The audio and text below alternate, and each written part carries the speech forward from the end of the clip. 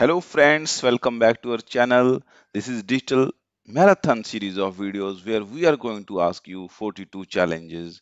And in this particular video, I'm going to share the solution of 30-second problem. And I'm really impressed with your participation, friends. Thank you so much. And now without wasting much time, let us see the solution.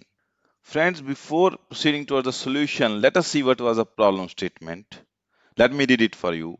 In a pipeline circuit, if the output appears at the fifth clock cycle, then how long will it take for the circuit to produce third output? Friends, the problem is very simple. The first input is reaching the output in the fifth clock cycle. And we have to tell how long will it take for the circuit to produce third output. That means in which clock cycle the third input is reaching to the output. And to simplify our solution, I have drawn timing diagrams so that you can understand it better. Let me show you those timing diagrams. So these are the timing diagrams. This is my clock signal, this is input, and this is output. These are first clock cycle, second, third, fourth, fifth, and so on. This is my first input, second input, third input, fourth input, and so on. We'll keep on applying our inputs.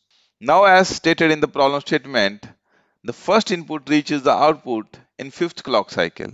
That means second will reach in the sixth clock cycle and third input will reach at the output in the seventh clock cycle.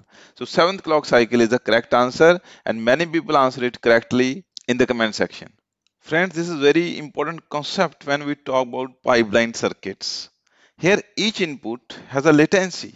So here if I say I'm applying my input in the first clock cycle and it is appearing at the output in the fifth clock cycle, that means I can say that there is a latency of 3 clock cycle for every input to reach at the output. Similarly, input 2 will also take 3 clock cycle to reach the output. Similarly, input 3 will take 3 clock cycle to reach at the output. So accordingly, you can calculate at which clock number it will appear at the output. Friends, with this, I'm going to end this session and I hope that it would be quite informative for all of you. If you also like this video, please press the like button and share your feedback in the comment section. And in future also, we'll come up with very interesting and informative topics. So to be in line with our channel, don't forget to subscribe it and press the bell icon to get the notification of all the upcoming videos. Thank you so much for watching and your support.